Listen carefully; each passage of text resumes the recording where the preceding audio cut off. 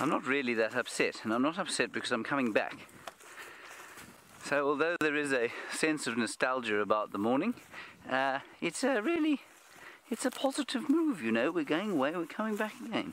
And I keep telling myself that, and I packed up yesterday and I set to the task with gusto, and I thought, well, this will be nice, I'll get rid of the stuff I don't want, which I did.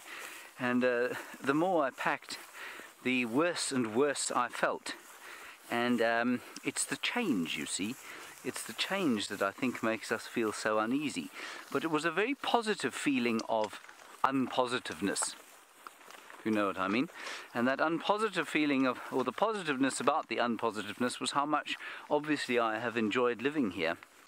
I took down my little golf net from outside my window, and Craig leant on his windowsill and peered out, said, "What are you doing?"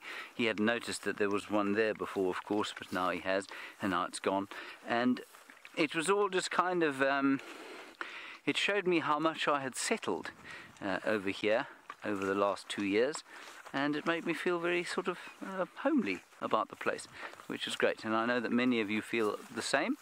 I've no doubt that you are going to have that same feeling, though, when we go to, or when we spend an extended period in the Mara, when we've got a regular feed coming out of there, when you start to learn all about the characters that we have there, and we learn a whole new ecosystem. And I always find that when I go to a new place, especially a wilderness area, which can be quite intimidating, and they can be intimidating because there are things around that you don't understand, that are potentially unsafe, potentially dangerous, unfamiliar. Things are unfamiliar.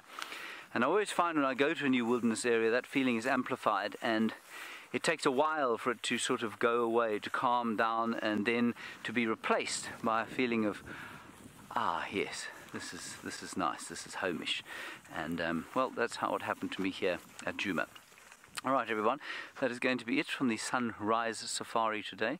There will be a sunset safari. I will be absent today, of course. However, Taylor will be on it. I think Ali will also be on it, so that'll be great. And the crew at Djuma, I'm going to wish them a very fond farewell and an adieu, because I will see you, of course, all in roughly 3 months. So until then, I say bye-bye from Djuma, and I will see the rest of you in 2 weeks from the Mara. Until then, bye-bye.